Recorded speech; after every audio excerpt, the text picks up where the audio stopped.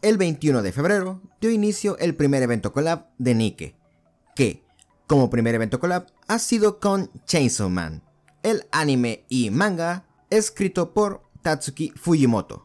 Este evento es llamado Ballet Chainsaw y nos trae a 3 chicas del repertorio de personajes de la serie, vueltas NIKKE para el juego, bajo el nombre de la fabricante Abnormal, quien será la fabricante encargada de todas las Nikkes que sean de colaboración en el futuro.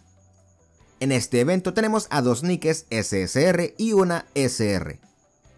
Hablando de la SR, será gratis por login y por completar misiones, de la misma forma que Neve lo fue en el evento de Navidad 2022. Además de la forma que la conseguimos por primera vez, que les mencionaré luego, no sabemos cómo va a venir las demás copias, aunque podemos suponer que de manera similar a Neve, donde una de las copias será por hacer la historia, especialmente la segunda parte de la historia, de la cual ya les digo que este evento tendrá 2 partes, y otra posiblemente va a ser por misiones. Esta Nikke SR se trata de Himeno, quien estará acompañada de Power y Makima como SSRs en Rate Up en Banners, de quienes ya les he hablado en videos pasados y en shorts individuales donde he mencionado las skills de estas, los cuales les estaré dejando arriba en una pestaña para que puedan ver las skills.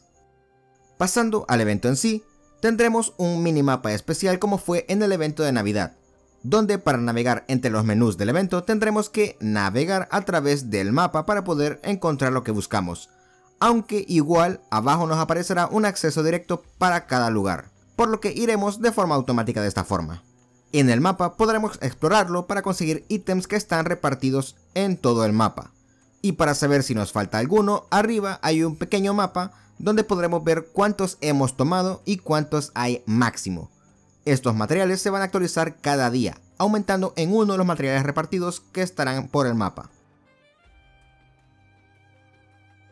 Ahora, viendo los menús del evento, en Login Stamp, donde tendremos un login diario, por lo que no les aparecerá una vez entren al juego, así que no olviden que este es un login de 14 días y que tienen que entrar al minimapa del juego para poder ir a esta sección y poder reclamar las recompensas, donde hasta máximo conseguiremos 10 tickets para el banner limitado. Al tercer día nos darán una primera copia de Himeno. Entre otras cosas que nos darán serán maletines donde encontraremos distintos materiales que ocuparemos para las Nikkes, incluso conseguiremos un marco de perfil de Pochita al quinto día. Otras cosas importantes podrían ser tickets de amistad para Nikkes Abnormal y Common Consoles para las mismas Nikkes de fabricadora Abnormal, ya que recuerden, eso es para subir las estadísticas en el recycling. En cuanto a la historia del evento, en la primera parte tendremos 10 stages para poder hacerlos y otras de normal y difíciles van a estar disponibles en la segunda parte del evento.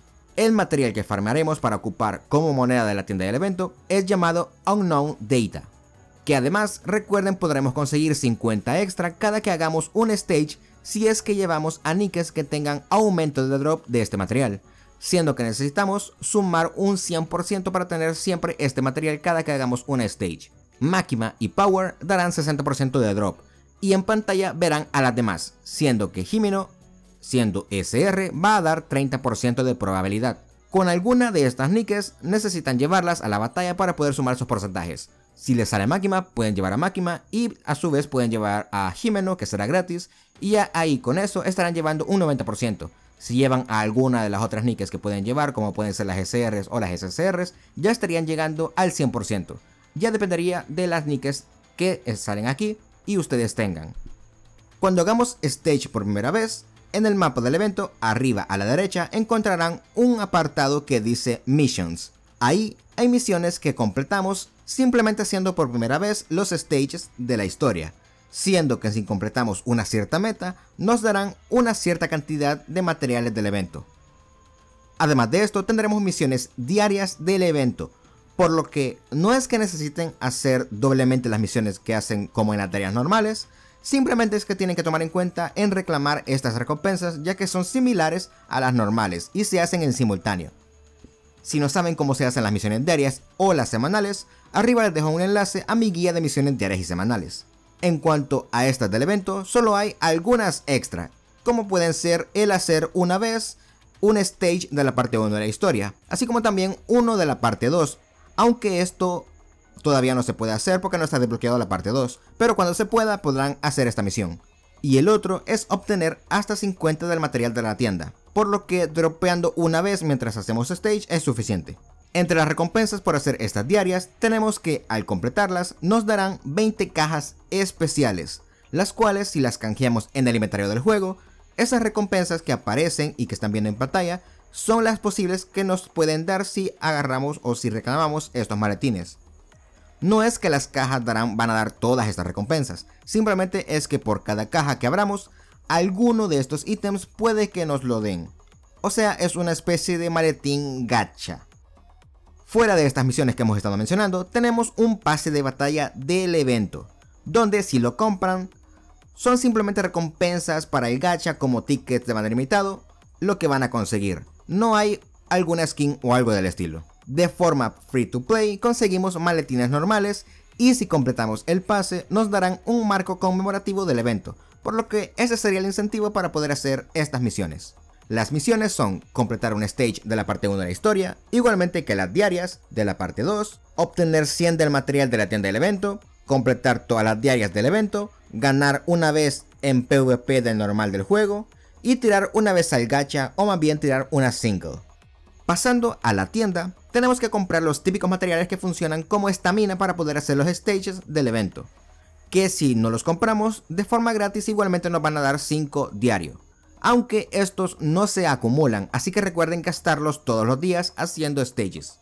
Podremos comprar 10 tickets de banner limitado y 10 del permanente, así como ítems de skills para las Nikkes, maletines, common console, que son para subir las estadísticas de las Nikkes en el recycling, core dust y créditos. Mi recomendación a comprar son los materiales de skills y los common consoles, ya que estos nos ayudan a las estadísticas de las Nikkes para que podamos hacer más daño. Luego de eso, créditos o si necesitan para tirar en el gacha, pues los tickets. Al finalizar casi el evento, si les faltan cosas para comprar en la tienda, pueden comprar algunos de la estamina que aparece en la tienda para poder farmear un poco más los stages del evento y poder tener un poquito más del material. Y ya para finalizar, desde el 23 de febrero se desbloqueará un modo cooperativo para derrotar a un boss. Este boss será débil a ciertos elementos, ya que tendrá 3 fases, las cuales se desbloquean en distintos días, siendo que luego de que se active el primer boss o la primera etapa del boss, a la siguiente semana se desbloqueará el siguiente, y el siguiente igualmente habrá que esperar otra semana. De esto ya hablo en el video preview del evento, el cual les dejo arriba en una pestaña. Y básicamente ese sería el evento collab de NIKKE con Chaselman. Solo queda decirles que estén pendientes del canal, ya que conseguimos en directo tanto a Makima como a Power, y pues Himeno todos la tendremos, por lo que tendrán guías en el canal próximamente. Además, hasta marzo habrán drops en Twitch, así que les invito a seguirme en twitch.tv/kami987, ya que todas las tardes le daremos al menos una hora a NIKKE para que puedan reclamar sus recompensas tras ver el directo. En el directo explico cómo poder ganar recompensas e incluso subí un short aquí en YouTube de cómo se hace esto, que les colocaré arriba en una pestaña por si no lo han visto. Y las recompensas más importantes serían cristales para que usen en el gacha. Todos los días anunciaré en la pestaña de comunidad cuando ya esté en directo por Twitch, así que estén atentos. Y por si se lo preguntan, estas recompensas solo se pueden conseguir una vez, pero estaremos en stream hasta que acabemos con los drops por si hay alguien que vea este video después o no se haya enterado sobre esto de los drops hasta tiempo después, para que todos podamos obtener estas recompensas. Y para ganarlo básicamente sería viendo al menos una hora de directo de NIKKE en Twitch. Les espero ahí todas las tardes. Si te gusta el contenido que hago, te invito a unirte a los miembros del canal, donde podrás obtener beneficios como directos exclusivos, videos exclusivos y anticipación a ciertos videos. Muchas gracias a los que ya apoyan al canal formando parte de los miembros. Si te ha gustado el video, suscríbete y activa la campanita para que sepas cuando suba un video nuevo. Deja tu like y comenta para que el video se recomiende a más personas. Y si lo compartís con tus amigos, me ayudas muchísimo. Soy Kami y hasta un próximo video.